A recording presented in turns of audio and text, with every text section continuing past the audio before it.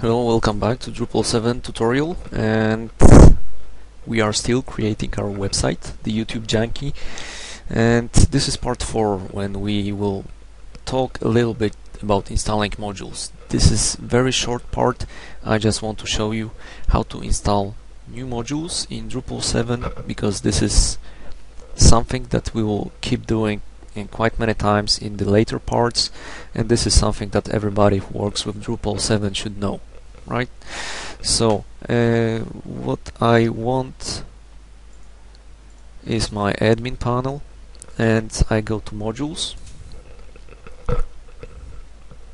and here we go. Here is the list of all modules that are installed.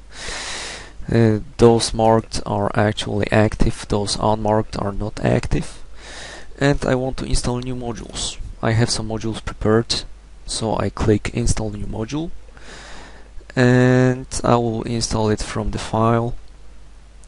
I have a list of modules here, but for now I just want to install two modules.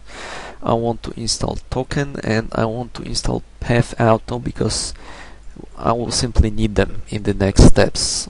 So as an example, I will install these two. First I will install token. So I choose the file, it's installed. I have to enable it, so let's find it. It's right here. Once you enable the module, you usually have some operations available on the right side. Token does not have any operations, but for example user or toolbar, you can actually set some permissions, right? But in our case we will not be setting anything. I just install the second module, path auto. Okay,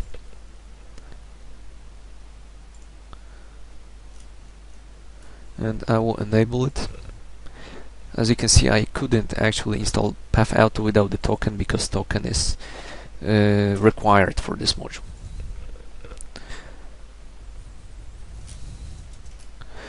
Okay, so in case of path auto, I actually have some permissions I can use for this module.